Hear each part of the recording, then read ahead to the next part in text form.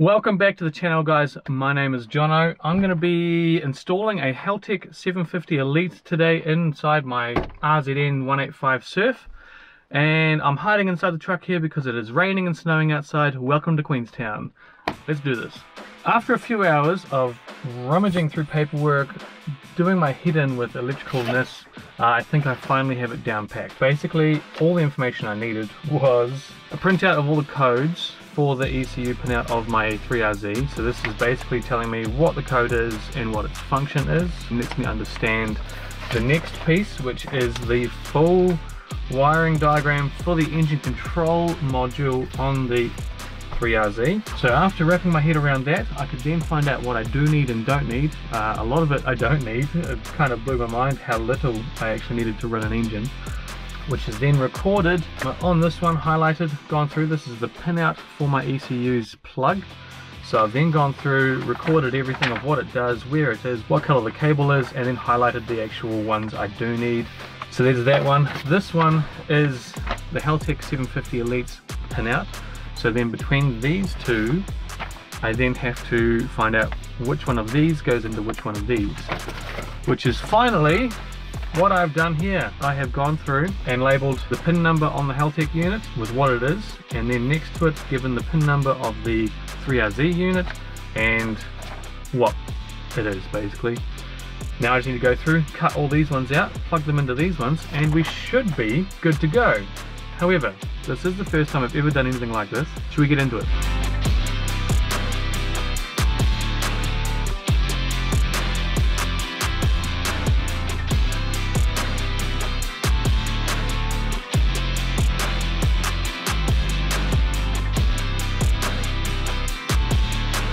Welcome back. So I got a huge smile on my face because I've been mucking around for the last 20 minutes trying to find out why this thing wouldn't have power after I did all the bits. Been double checking everything, and to be honest, none of the, well, only some, but not all the references here line up with the references on my other sheet, which line up with the references on my other sheet again. So it seems like there's been a lot of differences and colors difference and whatnot, but after a while I found the issue. There is a ground down here, way down there, all the way down here. It originally was meant to be mounted here, but I've removed it from there and grounded it down there, and that's the ground to, well, it had 3 wires on it, so it's probably all 3 grounds that are put into the ECU, which now means that when we turn the key, our ECU has power. Woo-wee. So that's cool. That's step 1 done. We've got power to the ECU. Step 2 is now to get from power from the ECU to everything else. So one way to check if that works is very sketchily see if it, and it doesn't. So there we go. So that's the next issue, is to get that to do starter things. That could take some time.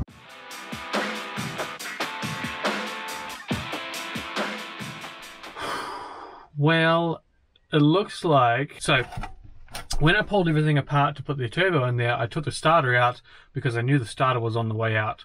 And I thought, well, I don't really want to buy a new one now, so I just cleaned it up and put it back in there, but I didn't test whether it actually works or not.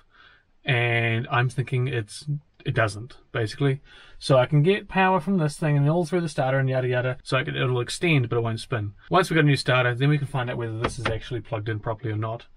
So in the meantime, Haltech 750 Elite, I'm excited. I'm glad I've got power to it now, a little fiddly, but this was actually a far easier process than I thought it was. I'd been daunting it for weeks, trying to wrap my head around all this, and I thought finally, even that first snip, that was oh, you know, it makes your heart skip a beat. Can't go back now. But it is actually really simple to do. I got, you know, wires hanging around everywhere, but I just needed to run. Big shout out to Haltech for helping me with the kit, supplying the kit. What I've been using is actually their crimpers. You can get their crimp set, and so I've been utilizing them. They are actually amazing. I'm actually really happy with them. They're really nice to use. Real simple to use. It also comes with the de-pinning set, so in the event that I do screw something up, I can re-pin things pretty easily. But that's the Haltech install. I wish we could start it. I will work on that. I'm so gutted.